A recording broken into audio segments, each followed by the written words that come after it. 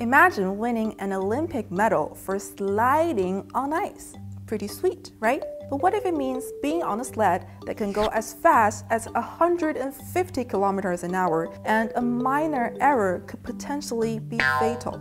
Well, today we'll be talking about the top 3 fastest sports at Winter Olympics: luge, bobsleigh, and skeleton. If you lie on your back, it's luge. If you flip and go head first, you're talking about skeleton.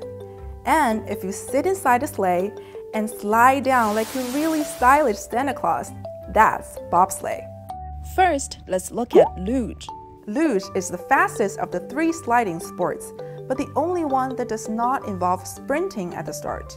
Racers steer a brakeless piece of sled with mostly their shoulders, hands, and feet. You'll be able to enjoy luge singles, doubles, and relays at the Beijing Winter Olympics. And next, we have skeleton. This one is almost as scary as it sounds. Athletes ride a small sled on their bellies and go downhill head first. They keep their faces only an inch from the ice to minimize air resistance. Skeleton was twice taken off the Olympics and wasn't officially introduced to the Games until 2002. Finally, we come to bobsleigh. China's first self-developed bobsleigh debuted a few months ago, and boy, does it look cool!